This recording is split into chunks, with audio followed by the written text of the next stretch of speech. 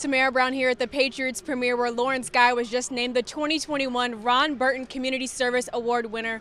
Lawrence, to win this award, after teammates that you have on your team with you right now, like Matthew Slater, Calvin Noy, David Andrews, to be named alongside those guys as the 19th recipient of that award, how does that make you feel? That was a blessing, you know.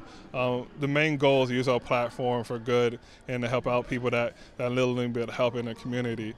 And we always strive to do that, you know. They come out on Sundays, they cheer on us on those cold winter days. So our job is to use every resource we can to make sure they have the tools and the resources for they could grow and develop as young human beings and young men and women.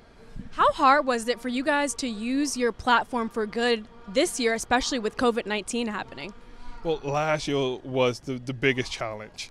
I held the backpack event every single year for the last 7 years. So how do you get the children in to get their backpacks, their school supplies? That was the challenge that we had to face. But Donna and her staff found a way for we could still do a charity event outside being safe. This year we was able to donate all the backpacks to make sure everybody was in masks as they needed to get the testing done. But having that opportunity is a blessing. Not a lot of people have the opportunity to give back, but having that opportunity to give back is the greatest feeling ever.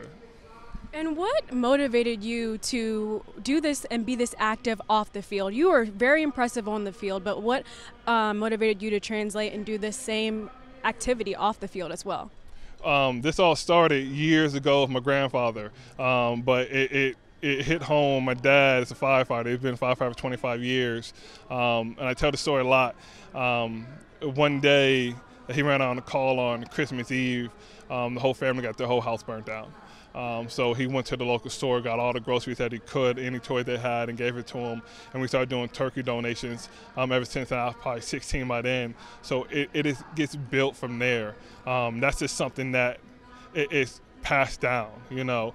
Then with everybody around us, it's one of those things that you feel good about yourself when you get able to continue to do it. And when I met my wife, she was like, "Hey, I'm really big in the community. What do you want to do?" And we just said, "You know what? Let's just keep on doing what I've been doing and just add more to it." And we always said it wasn't about how many people were able to help out. It's all about going out there and helping out one person. Well, thank you so much for going out of your way to help this Patriot community and everyone in New England as well. Thank you. Congratulations. Thank you.